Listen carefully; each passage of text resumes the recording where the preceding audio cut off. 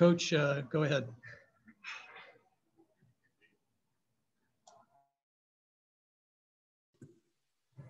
All righty. Great college football game. Credit to Oregon and Mario. Played a wonderful game. Very good game plan, and the kids played with great heart, as well as our team. I've never been associated with a group of kids that fight harder or have more heart. There's a lot of hurt souls in our locker room right now, and it's something that I know that our kids wanted extremely badly to win a championship, and we came up a play too short today. You know, these kids have taken us and laid a stepping stone, a foundation to what a championship team is going to look like, and I'm proud of our older kids and our veterans, that one, for the way they played, but two, where they've got us to, which is on the edge of winning championships. And based on the lessons that we've learned from this season, I know that we'll take a step forward in the future. With that, I'll answer any questions that you have. Okay, we'll start with Pete Arbogast. Hey, Coach, no excuses, of course, but in a championship game, the little things mean a lot, and most of those little things tonight did not go your way. Was there, in your mind, a real key that turned this game in the favor of the Oregon Ducks? You know, Pete, we were fighting for one more possession, and we actually got it, you know, with 4 minutes and 30 seconds left. It was right where, you know, we've known to be, and actually told our kids that, you know, if the clock is way low, we're probably going to go for two here too. But we were in position, even with the mistakes that we made in the ball games, and especially the turnovers. You can't do that with a good football team. It's only for our kids' heart and toughness and willingness to fight back that we put ourselves in position to go tie the game at the end. And that's all you could ask for after, you know, being down like we were in the first half. And this time around, we didn't get it done. There's no excuses. You know, we don't make excuses. But credit to kids. They fought their butts off. Sean Cody. Coach, a tough one here in the Coliseum. You know, you look at the quarterback play of Keaton Slovis, and an up and down night tonight. You get the turnovers, the interceptions. Coach, in your estimation, what led to the interceptions? You guys done a pretty good job of you know, taking care of the ball all year. What broke down the interceptions? You know, just going back and thinking about them, you know, the first one, the corner did a nice job setting on a comeback route that were thrown at the TV, ran the comeback, and the kid sat on it, made a nice play. The last one, I really think Keaton was trying to throw that ball away, and it looked like it came out of his hand a little funky, and their kid made a nice play on the sideline. Didn't necessarily get to see the review, but it, you know, kid made a nice play. So I know he was trying to get that ball out of bounds. Game show now down in the locker room with Coach Helton and a couple of the players. I haven't seen which players they are, but we'll try to let you know when we can. Okay, we'll go to Ryan Young, please. Wait, where's this season go from here? Are you hoping to play in a bowl game and get one more chance for this game? Ryan, I'll be honest with you. I haven't thought 1 second past this game, and those are things to talk about in the future. Right now, I'm going to console my kids. I mean, we've been in a mindset, like, you know, you followed us all season. It's been try to be 1-0 all week, and don't look back, don't look forward. And right now, I got a bunch of kids that just gave their absolute heart and soul that are hurt, and I'm going to focus on that. I'm not going to worry about what's in the future right now. But I'll be honest with you, I haven't thought about it. Mark Goldman. Coach, I know it's a tough loss for the players as well. Heading into the game, I thought you guys had a really good week of practice. Do you feel like they were prepared coming in?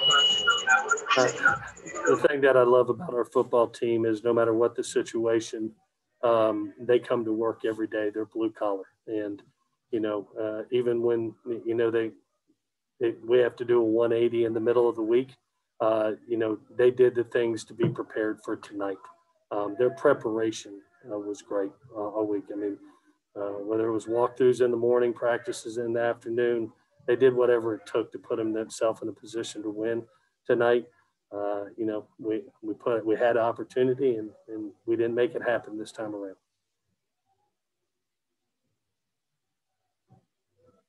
Ryan Carchi.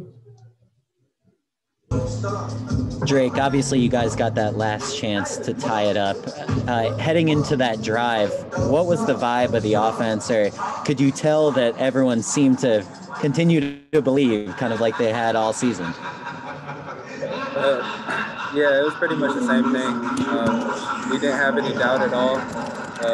We believed in each other, and we just tried to go out there and execute, and unfortunately we just ended up short.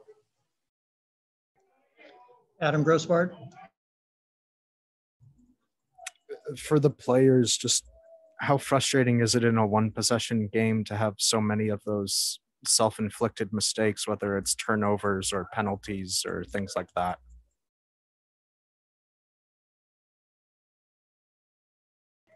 I would say, it was an emotional game. Coach always says when emotions go up, intelligence goes down. So, things happen, and I think we just have to lock in the moments, really just be in the game and just, be smart.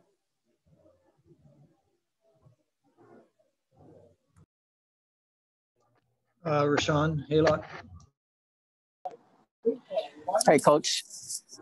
What were just some of the difficulties going up against that front? It looked like Keaton was under duress all night long.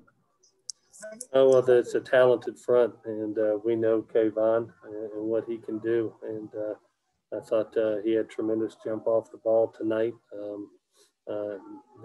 They did some nice things. They got 3 sacks tonight, but they flushed. They flushed Keaton out of the pocket, got him off his spot a bunch.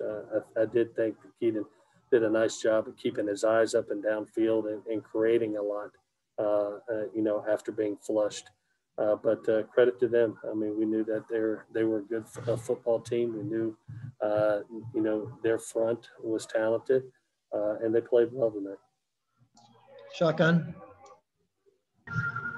Clay, can you give us an update on some of the injuries? Obviously, Amon-Ra, St. Brown didn't finish the game, and then Drake Jackson wasn't on the field for the last couple of tries either.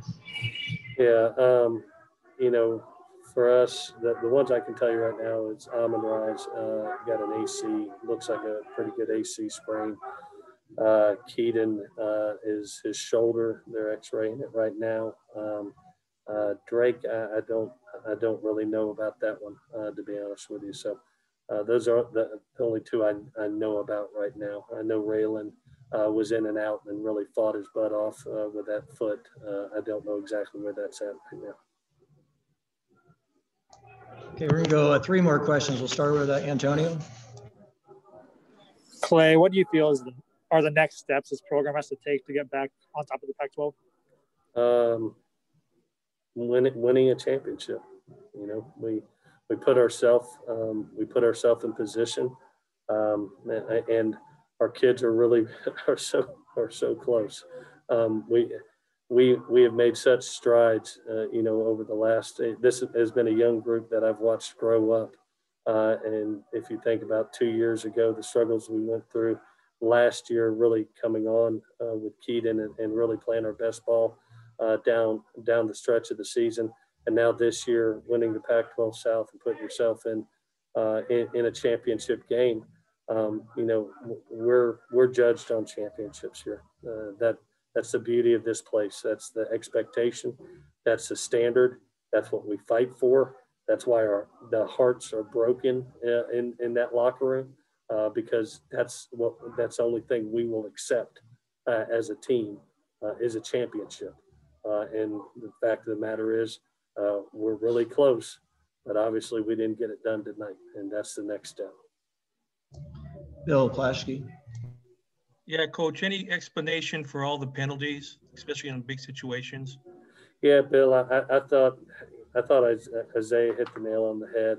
Our kids had so much emotion and played so damn hard that it it was one of those games that you look up and you trying to block a punt and, you know, you run into the kicker, or you get a little bit over emotional, play goes a little bit too far and gets pushed back. The fact of the matter is, you know, we had those, what we call self-inflicted wounds with turnovers and penalties in this game. And to have 9 penalties for 98 yards and 3 turnovers and to be in a game and still have a chance to win it is amazing. It speaks to their heart, but it's something that we have to learn from in championships games that can cost you a championship, and it did tonight. Take our last question from Tookney.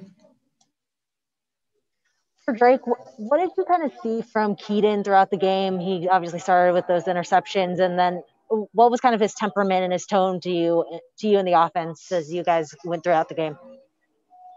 It's the same every game. There's no doubt. We all believe in him.